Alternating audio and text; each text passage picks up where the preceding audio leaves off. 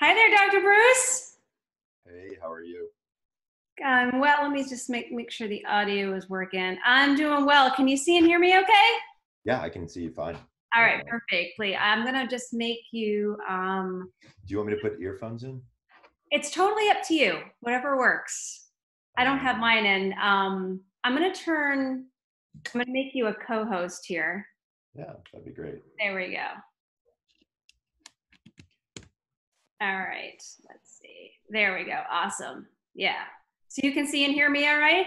Yeah, I can hear you fine. Cool. So I've invited people to join us live. So I imagine some people are joining in now, and we may have, There's 11 people, it looks like. yeah, we may have a few more people kind of joining us along the way. I've got a bunch of questions that people sent in ahead of time as well. So I'm going to invite people to ask questions live, and we'll do, some questions that people sent in ahead of time. So thanks for being here. Oh yeah, it's my pleasure. Happy to do it. Now's the time that people need the education, that's for sure. Yeah, absolutely. So what I'm going to do here is I want to welcome, first of all, everyone that's here. Thanks for coming today. For those of you that don't know me, my name is Melissa Kerner, and I'm the founder of healthybodyhealthylife.com. And I hope everyone is safe and well. So I'm excited to do this call with Dr. Breus. He is, one of the leading experts on sleep. And I met him a couple years ago at a holistic health conference, and he's very, very knowledgeable about how to get amazing sleep. He's got some great resources. So the plan for today really is I'm going to just invite Dr. Breus just to say a little bit about himself for those of you that don't know who he is and what he does.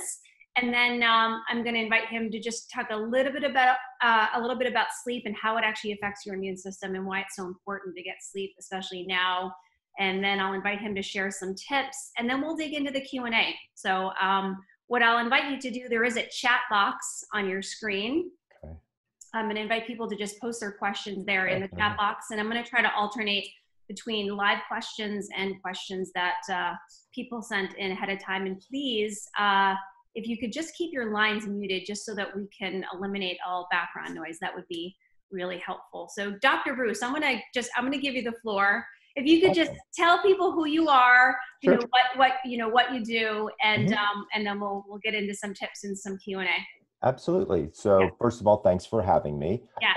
And it's my pleasure and honor to be able to grace your community. So thanks for giving me this opportunity to share. So first of all, just to give you a little bit of background on me, my name is Dr. Michael Breus. I have a PhD in clinical psychology, and I'm board certified in clinical sleep disorders. So I took the medical board without going to medical school and passed. I'm one of 168 people that have ever done that. Wow. And I'm a really good test taker. I'm not some crazy genius, just to be clear. Okay. I'm a really good test taker. Um, and I've been an actively practicing sleep specialist for 22 years. So I've really seen everything you can possibly imagine when it comes to sleep. My general philosophical bend is away from pharmaceuticals. That's probably because of my PhD background and clinical psychology background. I feel like there's a lot, especially in the sleep universe, that we can get accomplished without having to get into that whole pharmaceutical universe. To be fair, there are plenty of people who are appropriately using sleeping medication. So I'm not saying no to all sleep meds. I'm just Right. saying there's a lot of steps that we can take before we get there. And that's kind Right. of my general philosophy. Right. Um, let's see, what else can I tell you about me? I have a website. It's called thesleepdoctor.com. I do a tremendous amount of national media. I've been on the Dr. Oz show 39 times. It's ridiculous. I do a lot of national media and a lot of outreach and a lot of education. And so this is very familiar to me to do these types of things. So again, thanks for having me on board.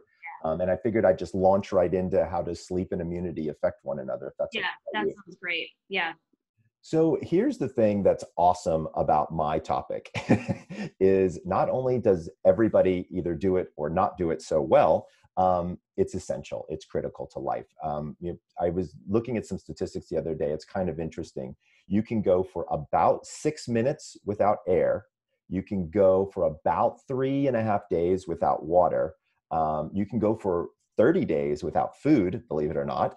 You can only go about 6 days without sleep. So when you start to stack up, kind of Yeah. like what's going on out Yeah. there, sleep's a big deal. Yeah. And I'm trying to educate people more on that because it's kind of that throwaway thing that everybody does at the end of the day, right? It's like, I'm going to go back to that place in the back of my house or apartment. I'm going to close the blinds. I'm going to turn off the TV. Hopefully, we'll see, and try to get some rest and come out maybe a better, maybe worse. Who the heck knows? What I've discovered over the course of time, and especially looking at from an immunity perspective, is there's a really big difference between sleep disorders and what I call disordered sleep. Okay, Yeah. so sleep disorders are formal situations like apnea or narcolepsy or restless leg syndrome. And by the way, I'm happy to answer questions about all of those today if that's on people's minds. But the disordered sleep universe is really where I'd like to focus today because that's going to have the greatest effect on immunity and immune function in particular. Getting back to the basics of how does sleep affect the immune system, it's three different ways. So number one, what we now know is that sleep affects the production of what are called killer T cells. So if you don't remember back to high school biology, killer T cells are the white blood cells that come in when there's an infection, a virus, or a threat to the host, which would be the human body. Mm-hmm. So what we always look for is increase in killer T cell production during those particular times. Sleep is actually one of the times when those cells are actually produced and made. So the more sleep you get, the greater concentration of killer T cells you have, obviously the better chance you have to fight off infection, Right. virus, disease, things of that nature. So that's number one. Number two, the timing of the sleep. So not necessarily just the amount, which seems to help with the killer T cells, but the timing of your sleep. Keeping yourself on a very consistent circadian rhythm turns out to have tremendous immune and overall bodily function effects. Your body just works better the more consistent you are. And bedtime plays a very, very big role in that. And we'll talk about that in just a second as well. Yeah. The third thing, which is really fascinating, is about 2 years ago, there was a really interesting study done in San Francisco. And so what they did was they took people who were sleep deprived, they gave them the flu shot, then they exposed them to the flu. Then they took people who were not sleep deprived, gave them the flu shot and exposed them to the flu. Here's what happened, and I'm sure you know where I'm going with this, is the people who were not well slept, almost 70% of them contracted the flu. The people who were well slept, less than 10% contracted the flu. So here, and to be fair, COVID is a little bit different than that particular scenario, but I think we can make the stretch and say, look, we're all going to eventually have to get inoculated with vaccines and things like that. And we can talk about vaccinations and whether you like them or you don't. That's a whole very controversial topic. Yeah. But if you're not well slept, if you decide to get it and you're not well slept, it's not going to be effective. Right. And that's a big issue for people. So those three areas in general are the ones that I've been concentrating on and talking with people specifically about immune function and sleep and how does that relationship work. There's actually a fourth one that's fairly recent, and that's actually melatonin. So there's actually some very interesting data, and I want to be very clear about this. This is animal data only. So this is only data done in animal studies, not human studies. But what they've discovered is that melatonin appears to help balance something called a cytokine response. So what happens when the body becomes infected by a host depends upon what that host is. So with COVID, what it has a tendency to do is it has a tendency to increase these things called inflammatory cytokines. That's not a bad thing. We actually want that because it helps fight infection. The problem is it doesn't stop and it just keeps inflaming. Yeah. Interestingly enough, there have been 3 animal studies to show that melatonin helps balance that inflammation rise. And so it actually helps meter that or slow that down to the acceptable level. Because when it goes too high, you'd think, well, how bad could it be if I've got too much immunity? It's bad because it actually spills over and can affect lung function. And this is where we're seeing pneumonia and several of these other things happening for people that are really getting crushed by this thing. To be fair, the dosages of melatonin, we don't know what those would be, and we still don't know if it really would have a protective effect on an adult or not. But one of the things that's really interesting is if you look at melatonin levels in children and you look at the number of children that are actually contracting COVID, it's very, very, very, the melatonin levels are high and the contraction level is quite low. So again, this is starting to give us some ideas as to what may happen. Hold off on buying bottles and bottles of melatonin right now, because I'm not convinced that that's the way to go. I'm just trying to keep people informed Within 2 to 3 weeks, I'll get back with Melissa and let her know, because more researchers are going to be coming out, if Yeah. melatonin actually makes sense for Yeah. you, and then how to buy it and what to buy. Good. Okay. Awesome. Awesome.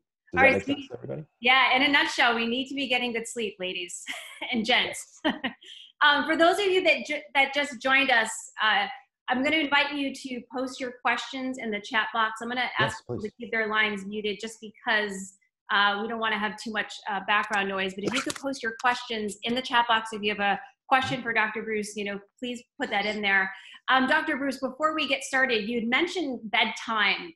Can you just talk about this? What is the ideal time to be going to bed, and how much sleep? I mean, does it vary from person to person? I've read various studies that show on average we need X amount. So can you comment on that? Absolutely.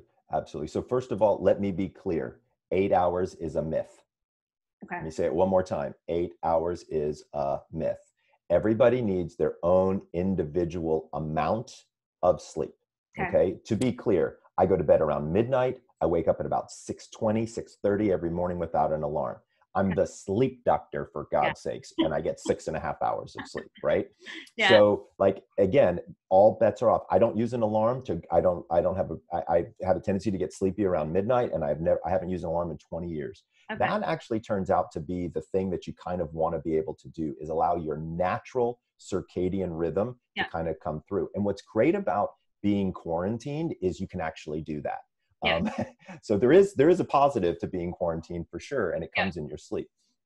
So being able to go to sleep when you're tired and wake up when your body naturally wants to wake up turns out to be where you're sleeping with what's called your chronotype. So you might not have heard the term chronotype, but you've probably heard of the concept if somebody's ever called you an early bird or a night owl or something like that. And as we age, one of the things we know is that we have a tendency to shift towards earlier times. This actually has to do with melatonin production starting to lower as we age. And if you take that piece of information that I was talking about before, about how melatonin might be able to help balance these cytokine storms, this is when I start to talk with some of my patients, people who are over the age of 50, 55, about testing for their melatonin, seeing if they have decent levels of melatonin, and then considering supplementation with melatonin. So it's very, very interesting when you look at the timing. Now, to be clear, I have a very simple experiment that people can do to figure out exactly how much sleep they need and when to go to sleep. So when to go to sleep is actually very easy. If you go to, and Melissa will put it in the notes, chronoquiz.com. It's my website, so you're not going to some strange place. And you just put in your information, take a quiz. It's about a 30-question quiz. It will tell you which one of the 4 chronotypes you are, and actually tell you this is the range in which you should be going to bed, when you should be eating, exercising, things like that. So it's completely free. It doesn't cost you a dime. Check it out. That'll tell you when to sleep. The next question is, Michael, how much should I sleep? So here's the experiment that I have a tendency to run, is I take my socially determined wake up time. So for all of you ladies and gentlemen out there, it could be what time you have to get up for an appointment, or your dogs or your animals get up, or children, grandchildren, what have you. But there's something that's waking you up at a fairly consistent time, at least during the week. So in our house, it's around 6:30. Like I told you before, I have a tendency to get up around 6:20 or so. And then my dogs wake up the second I wake up. So I have a whole routine that I have to do. But I know that 6:30 is kind of that anchor, right? So then what I do is I go backwards 7.5 hours. Michael, why would you do 7.5 hours? It turns out that the average sleep cycle is 90 minutes long, and the average human has 5 of those sleep cycles. So 5 times 90 is 450 minutes. Divided by 60 is 7.5 hours. So if I'm playing the averages, I start at 6:30, I go backwards by 7.5. That makes my bedtime 11, right?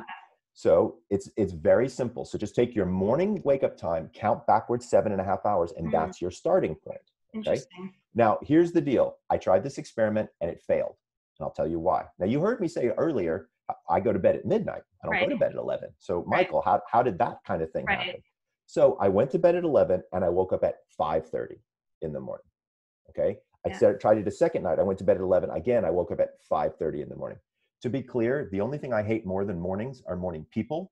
You guys are just too damn chipper for me in the mornings. I am not that guy. I do not want to be awake at 5:30 in the morning. So I said, you know what? I'm just going to rotate my bedtime from 11 to 12 and see what happens. Yeah. I went to bed at 12. Boom, I got up at 6:30. Yeah. So what we discovered is that my average sleep cycle wasn't 90 minutes. It was actually less. And that's going to vary across time. So remember, this is an experiment, right? Yeah. You're not going to nail it right out of the gates. Yeah. But you will start to discover, hey, here's when I should be sleeping and here's about how much I should be sleeping. Once you dial that in, it should take you about 7 days to figure that out. Once you dial it in, that's what you want to do. Yeah. Especially during COVID, because a lot of people, like, it was funny. I was watching, I don't know if any of you watch this television show in the morning. I like to watch Headline News with Robin Meade. And she got on, I was watching this morning, she was like, what day is it? You know? And it's like, I kind of can relate to that, right? It seems like every single day is just a bunch of Zoom calls and, you know, whatever. And it just doesn't even feel like there's weekends anymore, anymore and things like that. But keeping this consistent schedule, I can't impress upon you enough how important it is. And more importantly is the wake up time than the actual bedtime. So even if you decide, hey, I'm going to stay up late tonight and watch Netflix until 3 o'clock in the morning, great. Have a great time doing it. I still want you getting up at your normal wake up time. To be fair, there's a window there, right? And so if you do stay up until 4 o'clock in the morning and your normal wake up is 6:30, I don't want you waking up at 6:30. Right. Get a minimum of 6 hours of sleep. Okay. Minimum, if you go cuckoo and stay up super late. But if you can, try to avoid doing that. Okay. I mean, to be fair, Netflix is going to be there when you wake up the next day. Right. You know, and we've all got plenty of time. So I would say if you really can keep that consistent wake up time, that's going to be important. Tip number 2 is avoid napping. This is a tough one, okay? Because it's really easy. I don't know about all of you, but I'm on Zoom call after Zoom call after Zoom call. My eyes are getting tired from staring at the screen so much. So now I'm wearing my blue light blocking glasses to avoid the eye strain a little bit earlier nowadays. That's been quite helpful. But, you know, sometimes it's in between calls and I'm like, man, I'm dragging. I think I'm going to go lie down on the couch for 15 minutes. Bad idea. Here's why. When you nap, you lower your sleep drive. And so if you have any difficulty falling asleep at night and you nap, it's going to be a disaster when you try to do it. So do yourself a favor, try to avoid napping if you can. Now, to be fair, if you normally take a regularly scheduled nap, you can go ahead and do that. That's fine. I don't have a problem with that. But don't take an extra one or don't add a nap in there just because you feel like you might be a little sleepy.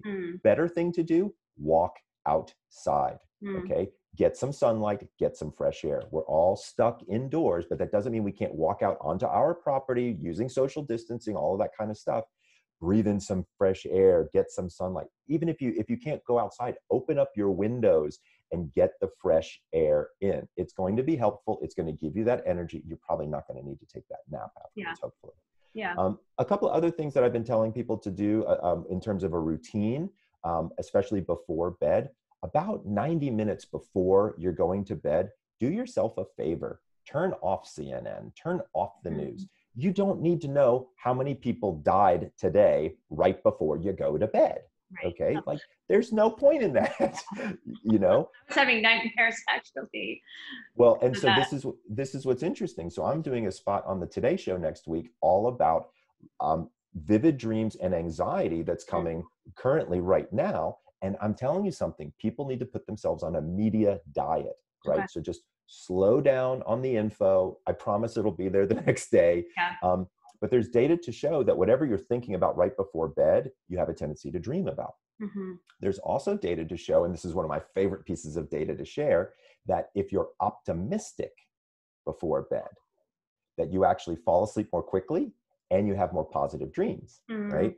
That's kind of cool, Michael. So what should we do about that? So I'm asking people to do fun things as they're falling asleep before bed. So one of my examples is create a gratitude list. You might not be familiar with this as a concept, but it's very powerful.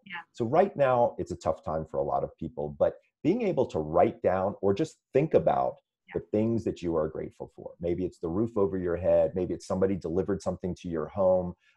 Maybe it's just that the water is still running and the lights are still on. You'll be surprised, but having these positive thoughts before bed absolutely influence our ability to sleep.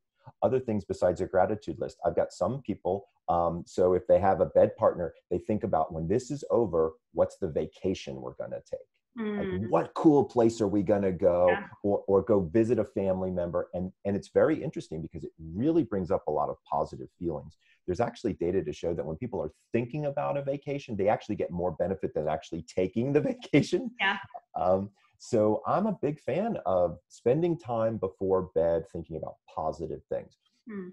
Now, that also brings up a topic of, well, Michael, what about TV, right? Because lots and lots of people fall asleep with the television on. Yeah. I am the only sleep doctor in the universe that says it's okay to fall asleep with the television on. Really? Yes, Because you heard, someone had sent that question in, so I'm glad you're I'm addressing sure they did. that. So let's talk about it for a second. Yeah. Let's talk about, how do you watch television before bed and what's the appropriate way to do something Yeah. like that. So first of all, people always ask me, well, Michael, there's blue light coming from the television and that's going to affect my ability to fall asleep. True. However, it's literally across the room, number one. Number two, most people who say that they're watching TV to fall asleep are not watching. They're listening, right? So we've had this discussion quite a bit in my home. So when I first met my wife, she said, Michael, if we ever have a sleepover, I need to let you know that I fall asleep with the television on. I said, oh, hun, don't worry about that. I'm going to fix that. I don't know about anybody out there, but if anybody has ever tried to fix something in their bed partner, I'd love to see a raise of hands of who's been successful, because it certainly has not been me. Okay. So I removed the television. She said, you can remove yourself. I then put the television back, The and lo and television behold, stays. I was allowed back in the bedroom. So I decided to study her to learn more about what she was doing. And she really wasn't watching, she was listening to it. Yeah. And one of the things she told me is, she's like, it helps distract my monkey mind. Right. And look, the number one thing that people tell me is they can't turn off their brain Yeah. To fall asleep. That's Yeah. the number one thing. Yeah. And so, look, if television does that for you, I don't care. Yeah. Go for it. Yeah. Here's the thing: 99% of televisions have a timer built into the software. Go to the timer, figure it out, and just have it turn off after 3 hours. It's really very simple. Okay. Now, I will tell you that I'm not a big fan of using your telephones right before bed, or iPads or laptops, and I'll tell you why. Number one, the proximity. The blue light's much closer. That's number one. Yeah. Number two, if you're trying to get your high score on Candy Crush, you're really not trying to go to sleep, right? If you're ready to beat solitaire at that 300th level or whatever those things are called, again, you're not really setting your body up to be able to fall asleep. Right before bed is time for positive thought, prayer, meditation, relaxation, you name it. One of the things I'm going to do is I'm going to leave you guys with a website that you can go to, and I have a free downloadable progressive muscle relaxation audio that you can actually put onto your phone or onto your computer, and you can listen to in the dark before bed. And it will help you tense and relax your muscles from the top of your head to the tip of your toes. It's one of my favorite things to just chill people out. Also, it's distracting because you're listening to, and I'll warn you, it's my voice. You're listening to me give you these instructions, and you're not thinking about the things that are making you think, right? And so that's kind of what we're trying to accomplish here, is that level of distraction can be very, very helpful for people. A couple other things that I want people to think about: alcohol. So there's a really big difference between going to sleep and passing out, okay? So we want to be careful with this. A lot of people are saying, hey, it's 3 o'clock someplace, I'm grabbing a glass of wine and finishing up my day. I don't have a problem with you drinking adult beverages. No problem with that whatsoever. You got to be smart about it when it comes to sleep. So here's what we know is alcohol, while it makes you feel sleepy, it actually prevents physical restoration, which occurs during sleep. That's a problem. That's part of the reason that people get a hangover, feel that fatigue after having had a few too many glasses of wine. So my recommendation is actually quite simple. Also, by the way, alcohol is a diuretic, and it makes you have to go to the bathroom. So it will dehydrate you. So that's something you have to be very careful about, because sleep in and of itself is also a dehydrative event, meaning that when you fall asleep, you lose almost a full liter of water just from the humidity in your breath, just as you breathe out. And so think about it. You drink a couple of glasses of wine and it helps you fall asleep. Now you lose even, and of course you go to the bathroom 3 or 4 times. Yeah. Then you're losing all that water, and you wake up, and what do a lot of people do? They grab a cup of coffee, right? Again, bad idea. Coffee is a diuretic. So you have a dehydrated body. You add a substance that, bam, makes you even more dehydrated. So again, thinking through the routine of alcohol and caffeine and when to utilize those appropriately can be important, but I'm going to give you the tips and tell you exactly how to do it. So step number one is, if you're going to drink alcohol, have one alcoholic beverage, drink 1 glass of water, and wait 1 hour. It turns out that the human body will digest alcohol in 1 hour, one drink, 1 hour. If you have 2 glasses of wine, you're going to drink 2 glasses of water and wait 2 hours. 3 glasses, 3 glasses of water, and 3 hours. If you go over 3 glasses of wine, there's a lot of things that can go wrong there, just to be clear. Number one, what we've discovered, especially in women in particular, is once you actually pass 2 glasses of wine, that relaxing effect that you get from alcohol no longer happens. In fact, you get an energizing effect. You actually feel more energy and ready to go out and kind of do things. That's not exactly what you would want to have happening in the latter parts of the evening. For men, what we see is when they go over 3 glasses of wine, spirits, beer, or whatever, the same thing happens. Their energy level increases and aggression increases. So again, this is not the time to see how high you can make your tolerance, right? It's not the time to say, hey, I'm going into the wine cellar and grabbing that old bottle of wine and, let's have it all in one night. You want to have a glass of it? Go for it. I'm down with that. But what you don't want to do is drink the whole bottle. From the caffeine perspective, when you wake up in the morning, the last thing that you want is a cup of coffee. Although it might feel like you'll kind of want one. Better yet, go over to the window, get direct sunlight, and drink a bottle of water. Again, remember, you're completely dehydrated when you wake up. So adding water before caffeine will actually rehydrate your body and do something that's much more important than adding a diuretic in caffeine. Believe it or not, if you just wait 90 minutes after you open your eyes, so in my case, wake up at 6:30, at 8 o'clock, I could have my first cup of coffee. What we discover is caffeine actually has more power when you wait 90 minutes. The reason is, in order to pull your body out of a state of unconsciousness, you need 2 hormones, adrenaline and cortisol. So those are both very, very high. Well, if you add caffeine to a brain that already has this adrenaline and cortisol, it just doesn't really do a whole lot. But if you wait 90 minutes when all of those hormones start to go down and then you add the caffeine, it will actually lift those hormones and give you a bigger bang for your buck. The thing to watch out for about caffeine on the other side, not the morning side, but the afternoon or evening side, is that a lot of people don't realize, but caffeine has a half-life of 6 to 8 hours. So if you stop drinking caffeine around 2 or 3 and you're going to bed around 9 or 10, that makes a lot of sense. But if you start drinking caffeine later on into the day, it's going to make it more difficult for you to sleep. Now, I'm sure that there are several people who are on this call, and here's what you're thinking. Sleep doctor, he doesn't know what he's talking about. I can have a cup of coffee at 6 o'clock in the evening and I can go to sleep by, 8:30, 9 o'clock, no problem, right? I'm sure you're out there. A couple of things I want to bring forward to you. Number one, people have different caffeine sensitivities. So there are some people that can handle caffeine a little bit later. But more importantly, if I put electrodes on your head after you had that late cup of coffee, even though you're able to fall asleep, the quality of that sleep is dramatically reduced. So we really have to be quite careful about understanding caffeine and those consumptions and things that are going on. The last tip I want to give everybody, specifically to help avoid COVID-19, obviously keeping a good schedule, avoiding alcohol and caffeine at the wrong times, believe it or not, is cleanliness. So a lot of people, you might not have somebody that's coming into your home to do housekeeping if that's what you do, or you may have, because you're home, you've got a lot more stuff coming in. Wash your sheets. Wash them in super hot water, wash them a minimum of once a week. That is where all of the buildup of the bacteria and things like that are going to start happening. We're washing our sheets twice a week. So we do like Mondays, and then we'll do Thursdays, right? And we'll just kind of run through that whole scenario. And it actually works quite well. Not saying anything about anybody's cleanliness, but be smart, right? You've got COVID can be on your clothes. It can be on a whole host of things. So you just want to be smart about that if you possibly can be. But those are my major tips and recommendations. And then I'm going to put in a website here that you guys can get all of these tips and more. You just have to go to the Sleep Doctor / I think it's sleep-pandemic. So I'm going to type it in here right now. But I'll open it up for questions if you want. Yeah, let's do that. Wow. So those are great tips. And what I'll do is I will summarize those tips in the follow-up email that we send out with this recording, because there's a lot of information. So we're going to summarize it for everybody. That was awesome. And that was Of course. interesting.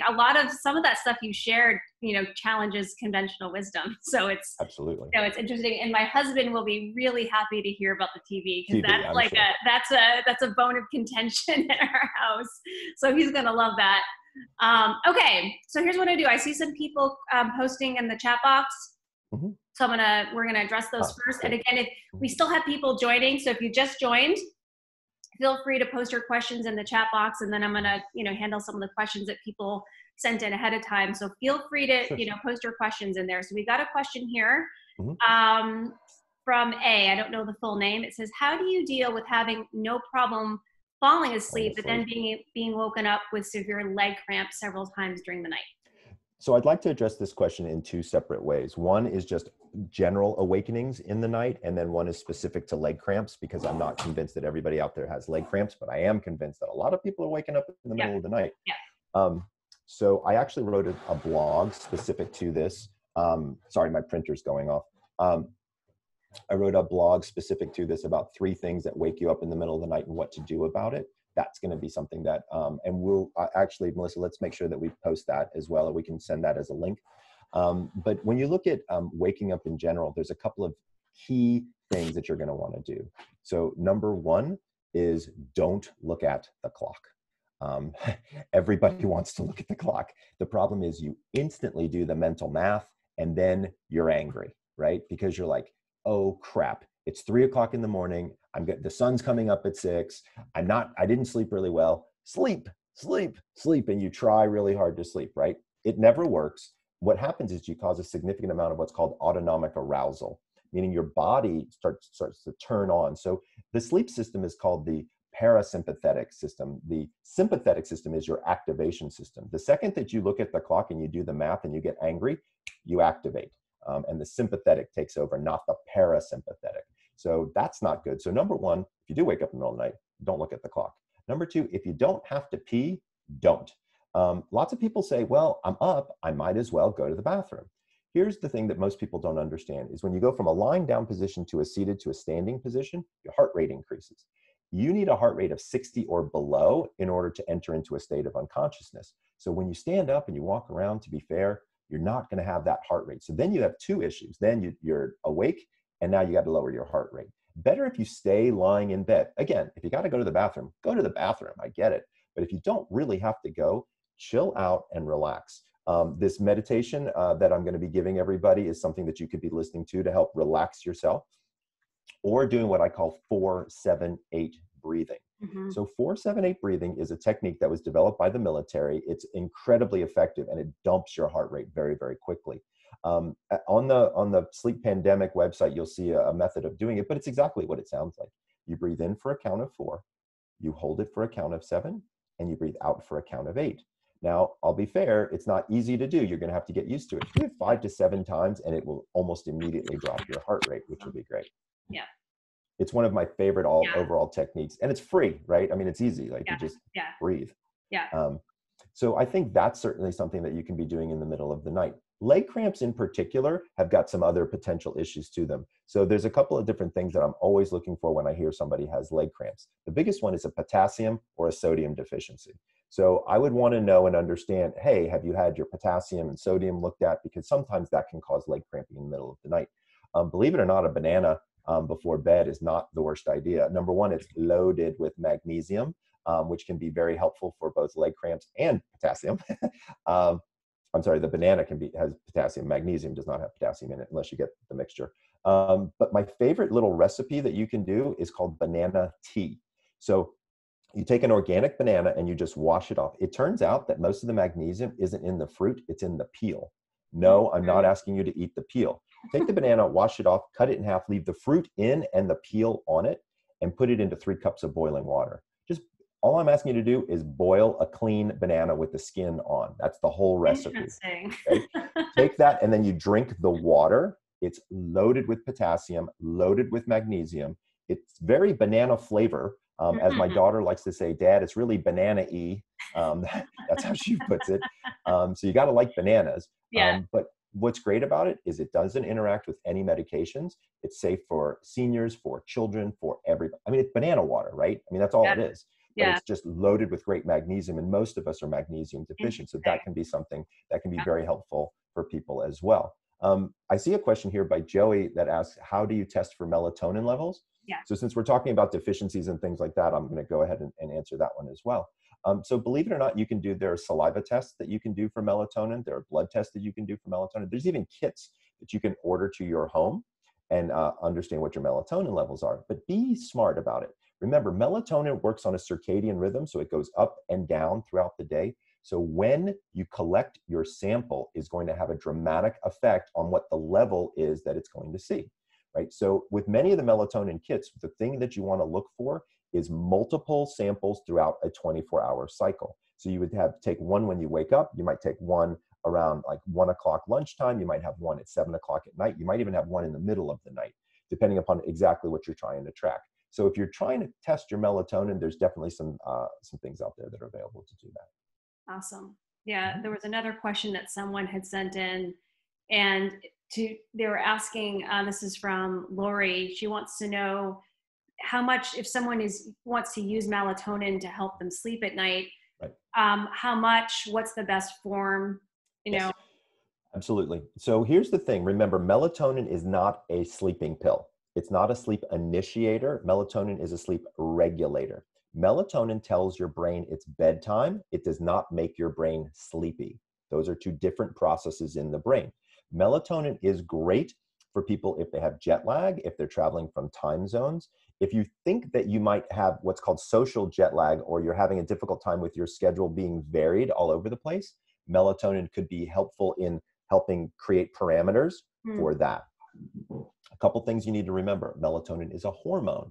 It's not a mineral. It's not a vitamin. It's a hormone. So it can actually react with other things that are going on in your body. Specifically, if you're on blood pressure medication, for example, ACE inhibitors can be dramatically affected.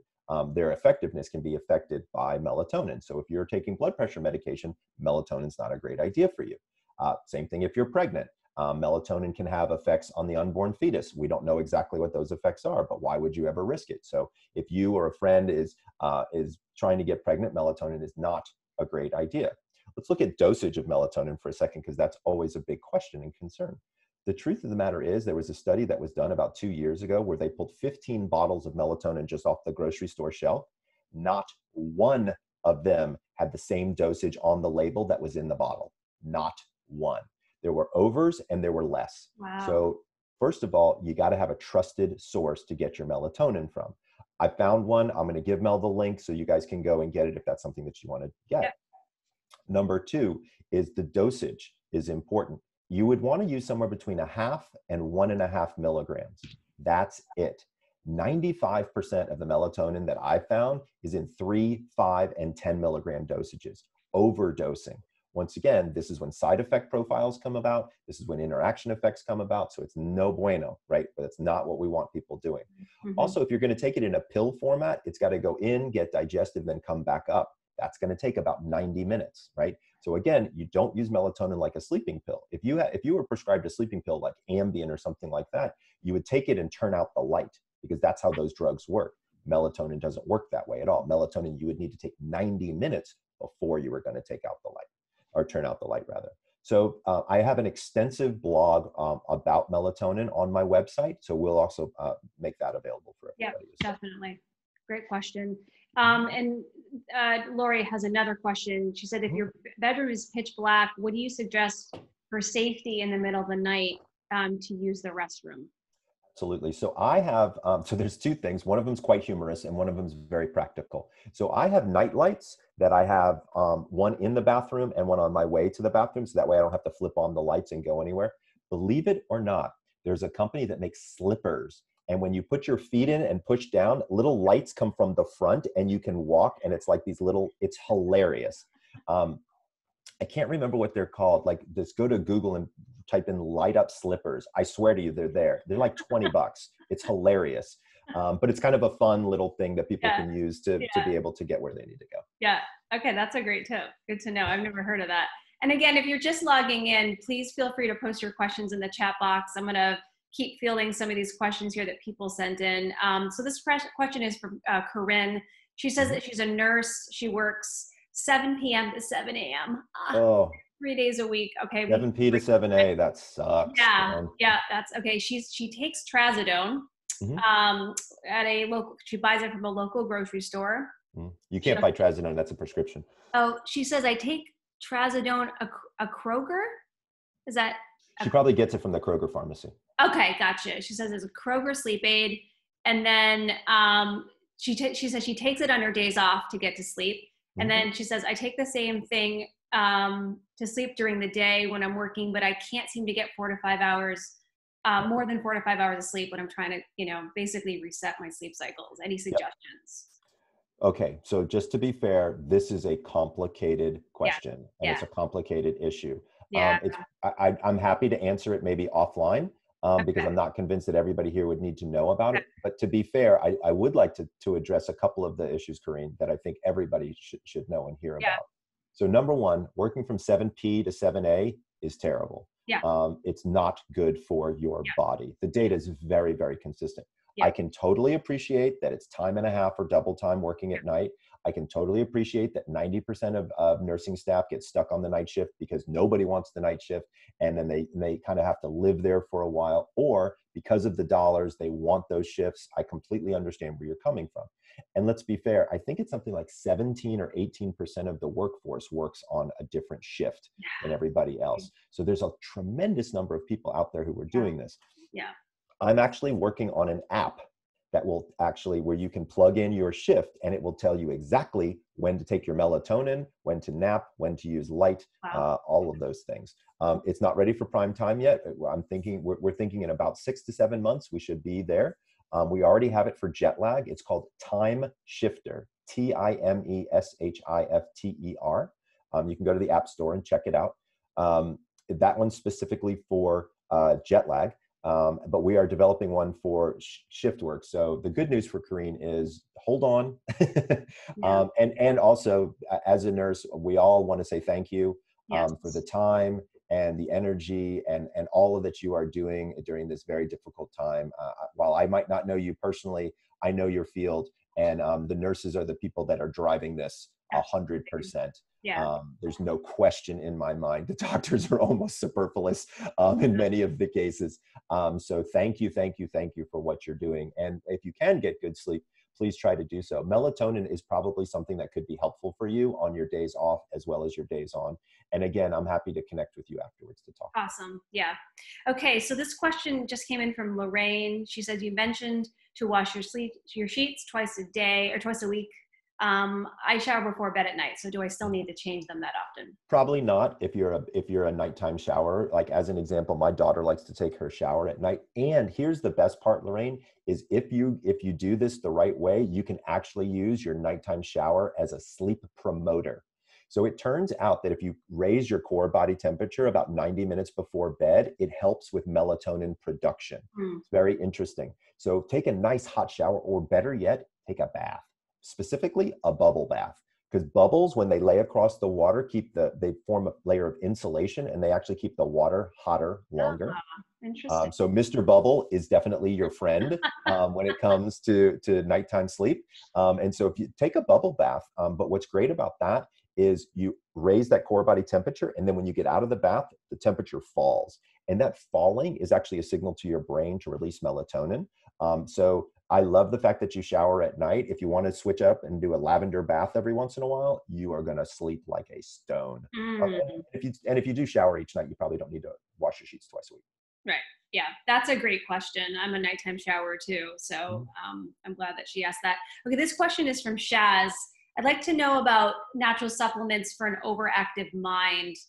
Yeah, absolutely. So there's a couple of different things out there that we can talk about supplements for an overactive mind.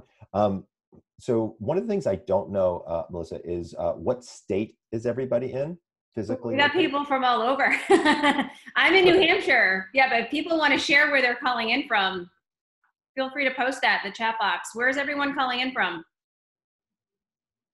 Let's see where people are coming in from. And I have a very specific reason why I asked that question at this particular time. Okay. Oh, we got Philly, New Hampshire, oh, Boston, California. Oh, great. Okay, perfect. Ontario. Amazing. Okay. Oh, with Texas. Wow, you've got a real international group here. Or international, I should say, U.S. group here for Yeah, sure. yeah, Well, no, we had a Ontario. I wonder if that's Ontario, California, or Ontario, Canada. We'll have to find yes. We do have we have quite a few Canadians actually join our out. calls. So it Amazing. could I be love it.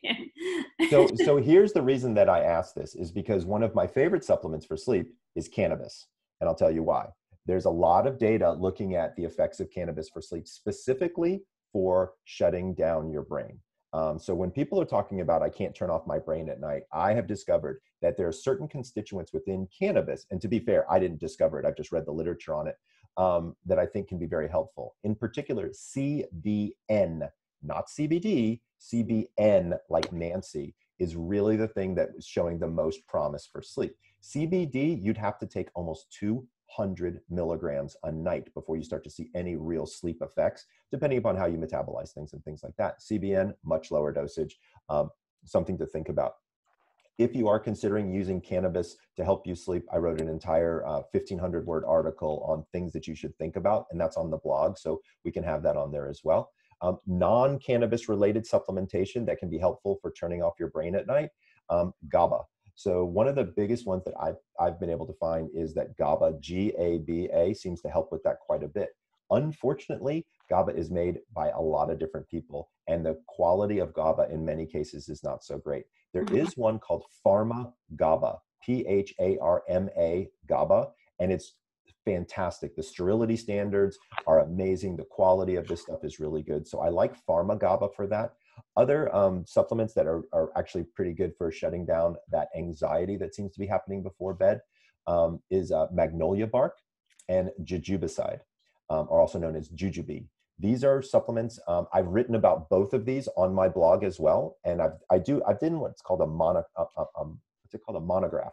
So I've literally told you the dose based on your age, like everything that you would ever want to know about those supplements, both GABA, magnolia bark, what was the other one? Jujubicide. That's all on my blog as well. So that can be helpful information for you guys. Okay, that's helpful. And then the Oh, wait, CBD. I have one more. Sure. So there's a new thing out that I'd like to tell people about that's not a supplement, but actually works on turning off your brain, which is really cool. It's called EBB, E-B-B. So this is going to sound weird, but the data on it is staggering.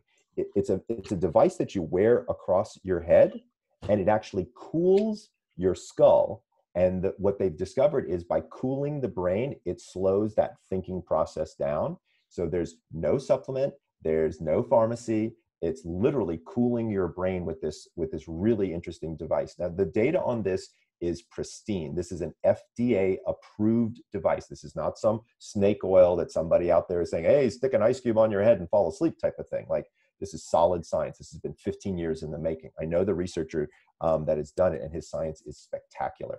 So it's another thing that people can think about as an option for turning off your brain. Awesome. Cool. Where do people get the CBN? Do you have a resource? You can get it at any dispensary. So if you're in a state like New Hampshire, I believe, where it's legal, or California, if you just talk to your bud tender there and ask them for a sleep-related item that has CBN in it. I will tell you, one of my favorite right now is called Drift Away. This is a product that has melatonin, lavender, chamomile, and THC and CBN in it. So it's really well done. I'm pretty impressed with it as well. Awesome. Good stuff. Okay. Mm-hmm. Someone was asking about watching TV in bed, so we kind of addressed that, your comments on that. So I'm going to skip that one. Okay. All right, this is a great one. Snoring. What do you do when your husband snores all night? Yes. It disrupts your sleep. That's not an easy one. So let's talk about that for a second. So first of all, the very first thing I always tell all of my patients who have a snoring bed partner or who snore themselves is losing about 5% of your body fat or your body weight is really recommended. It's not like you have to lose 50 pounds, okay? If you're a 200-pound, person, if you lost 10 pounds, what you'd notice is the decibel change by about 30 decibels, which is significant, especially when there's a person whose head is right next to your head. So that's number one, is weight loss can be certainly helpful. Number two, there actually is a device that I use when I snore that's very effective. It's called Mute, M-U-T-E, like hit the mute button. It's available at Walgreens. It's $14. It's an internal nasal dilator. So it's actually something that goes inside the nostrils. So I use it if I drink alcohol. So my wife tells me, like, if I've had a couple of beers, she's like, go put your nose thingy in, because I don't want to listen to you snore all night. And it works like a charm. Okay. There are some mouth guards that are some are more effective than others. The only one that I've seen any clinical data on is called the Zipa. It's Happy Z spelled backwards. It's the stupidest name I've ever heard, but it's called the Zipa. And I know the guy that invented it. The commercials are terrible, but the device really works. They just need a little bit of marketing. Yeah, they need so much help in marketing. It's unbelievable. All right, so we have just a few minutes here. I want to be respectful of your time, Dr. Breus. Thank you. So I'm gonna take a couple more questions that people. I'll ask some of the questions people sent in. If anyone on the line has a question, now's the time. Put it in the chat box. Fire away. You got the expert here.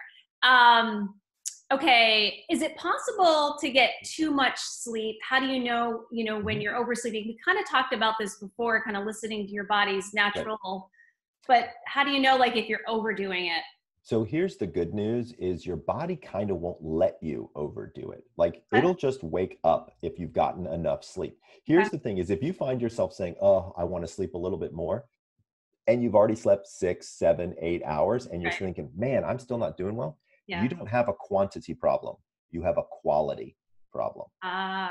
Okay. And that's where things like alcohol, caffeine, consistency are going to be dramatically, dramatically important for you. So what I tell people all the time is, if they say, gosh, Michael, I feel like I need 9, 10 hours of sleep. Number one thing I ask about is depression, right? Because lots of people, depression can manifest itself in people saying, I'm fatigued, I'm tired, I don't want to, deal. And so they get sleepy. So that's number one. Number two thing I look for is sleep apnea. Especially since we just talked about snoring. Just because you snore doesn't mean you have apnea, but almost everybody that has apnea snores. So if you are listening to your snoring bed partner and you notice that they pause for brief periods of time, even though that's great that they're not snoring anymore, it could mean that they've stopped breathing. So it's a serious situation. It's not, it can be deadly over time, but they're not going to die right there. But if you do hear you or your bed partner stop breathing, or they wake up choking or gasping, get a sleep study. And to be fair, during COVID, you can get a home-based sleep study. So it can be sent to your home. You apply the equipment yourself, then you send it right back. It's not a problem. And it's very easy to do. So the good news is your body won't allow you to sleep more than you really need. But if your body's asking you for more sleep, then you want to look at the quality of the sleep that you're getting. One final point to make is, if you contract COVID, all bets are off. Sleep as much as you possibly can. Sleep is healing. That's what your body needs to do. Don't try to put yourself on a sleep schedule if you've contracted COVID. You need to stay in bed. You need to rest. Great. Awesome. What about when your partner doesn't go to the bed at the same time? Be thankful, because then they're not disrupting you, right? Look, at the end of the day, there are people who have different, what we call chronotypes. So early bird versus night owl. You guys are going to be taking the quiz. Some people are fortunate. They ended up having a bed partner that has the same schedule as them. Some people not so much. You don't have to go to bed together to have a good relationship, just to be clear. Many people are like, but I love going to bed and snuggling in with my partner. Great. I'm sure that's fantastic. You're in quarantine. You see your partner as much as you ever could possibly want to right now. Go to bed at the time that you're tired. Let them go to bed at the time they're tired, and everybody's happy. Yeah, awesome. I like that. All right, we'll do one more. What about pets? What are your thoughts about letting? Absolutely. This is another area my husband and I kind of disagree. So I'm curious to see what your thoughts are. All right. So I'm gonna tell you what happens in my house. So I'm here. My French bulldog is here. Chihuahua is there. My wife is here, and then the cat is usually by her feet. Okay. That's a full bed. That's our house. It's a king. To be fair, it's a king size bed. I'm not a big guy. I'm about 150 pounds. So we've got a lot of room in there for all these other creatures. So here's the deal with animals in bed is it depends upon the animal, and it depends upon how disruptive they are. Our dogs sleep. Like, they're in, they're done. They basically hibernate. I mean, do they wake up at around 6:30? Yeah, that's about the time that I get up. So that doesn't bother me. The real problem comes when you've got an animal that's either large, that wants to sleep in their bed with you, or disruptive throughout the night. Yeah. So again, I've got a 24-pound dog, a 4-pound dog, and a 12-pound cat. So none of that is going to be a big deal. But like, I met somebody who asked me, is it okay if my Great Dane, I kid you not, Great Dane sleeps in the bed with me? I was like, are you effing crazy? Like, really? Like a Like, little is horse. that a real question for me? You know? And it was like, oh, and here was the kicker, is they had a twin. They had a twin size bed. Like that's what they wanted to do. Like not a twin, but like a twin size bed. I'm like, Yeah. what? Yeah. Like, you've got a strange relationship with your Great Dane if you want to sleep with them in a twin size bed. Let's just leave it at that. Yeah. Well, the dog needs its own bed. Yeah, absolutely. And generally speaking, if the animal's disruptive, you can train them to either sleep on a part of the bed or off the bed. Cats in particular, I don't know what that thing is where they're like making muffins all night. They're like kneading the dough on your pillow by your head. It makes me crazy, but that's what they do. Yeah. So again, if it's disruptive, try to remove it. If it's non-disruptive, it's not a problem. Yeah. All right. I'm going to ask one more question, one personal question. So as I was saying before, with all the news, stuff, I was actually having nightmares, like you were saying before, and I don't have issues with nightmares ever. Mm-hmm. And I've noticed like the last 3 weeks, my dreams have been very vivid. Yes. And so I've been mindful of what I watch before bed. So but are there additional, and I do meditate before bed. Do you have additional tips to kind of manage that better? Because I feel like I'm not as rested because I'm having those vivid dreams. Mm-hmm. Yeah. So this is where that positive influence right before bed can be extremely helpful. So this is the time where adding the gratitude list or thinking about upcoming vacations, or I've got one couple, they actually break out a different photo album each night and look through when their kids were growing up and grandchildren, and like it's just a fun, positive time for them. That seems to be shifting their dreams. There is, however, a formal nightmare and dream therapy that's available. Dr. Barry Krakow at the University of New Mexico developed a technique which is marvelous. I'll describe it to you now, but you can find it online. What he does is he has you write out extensively every aspect of the dream that you can possibly remember, even the bad stuff, like somebody's after me and they're going to, hit me with a hammer or whatever. And then the very end, you flip it so that you become the victor as opposed to the victim, right? And so instead of somebody hitting you with a hammer, you hit them with the hammer. And you change that in the story. And then, believe it or not, you read the story 3 or 4 times just before bed. And within 3 to 7 days, it changes the dream. Interesting. Okay. Pretty cool. That's very cool. All right. I know we just had another. Do you have time for one more, Dr. Yep, Breus? sure.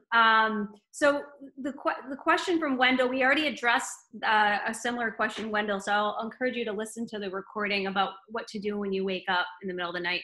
But also, Wendell, we're going to give you a blog that addresses that very question as well. Yeah, we'll give you the link to that. So this is it says Jeff. Does CBD with THC from help with states and where cannabis is not legal? It does, but you need a boatload of it. You're looking at 150 to 200 milligrams of CBD to really help you with sleep. At least that's what the literature is saying when it's derived from hemp. So you're not going to see the benefits. You will see the benefits for inflammation much earlier than in terms of dosage than you would with sleep in particular. Unfortunately, CBD has been touted as the miracle for literally everything, and it would be irresponsible of me to turn to you and say go for getting CBD. I don't think it's got enough oomph for there's not enough juice for the squeeze, I guess is the best way to put it. Yeah, awesome. Yay, this was awesome. This went by so fast. It was so fun. Yeah, so thank you so much for being here. So we're going to get those links out. So the chrono quiz, we want people to take that to figure out that was the best time to go to sleep. That's right. That's the best time to go to sleep. And then all of my COVID tips, as well as a free downloadable audio file for you to learn about progressive muscle relaxation, is at thesleepdoctor.com/sleep-pandemic. But I think I put that in there, but we'll make sure that everybody knows. Yeah, we'll make sure. I'm going to copy it too. I'm going to make sure that we put that in the email. Well, thank you so much for your time today, Dr. Breus. I know you're a busy guy, so we appreciate it. It's crazy. And, we'll have to have you back again. I would absolutely love it. And if you want to follow me on Facebook, I'm also giving out a lot of different tips there. It's just The Sleep Doctor is my handle there. The Sleep Doctor. And your website again is just thesleepdoctor.com. thesleepdoctor.com. And doctor's all Perfect. spelled out. So it's super easy to remember. Yeah. Awesome. And we got It was a people. good URL. Yeah. All right. Well, have a fabulous day. Everyone stay safe and well, and Absolutely. take care. Thanks again. Take care. Bye now. All right. Bye-bye.